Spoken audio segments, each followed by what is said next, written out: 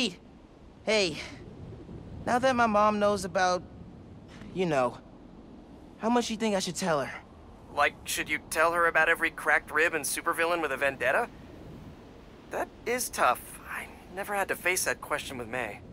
I worry if I'm too open, she'll stress out. But if I hold back, she'll stress even more. I don't know, your mom's pretty good with stress. I mean, she did go toe-to-toe with Roxxon. Talk it out. Find out how much she wants to know, and how much you're comfortable sharing. Yeah.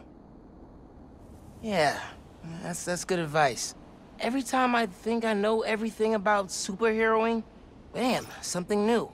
Just wait till you gotta figure out health insurance.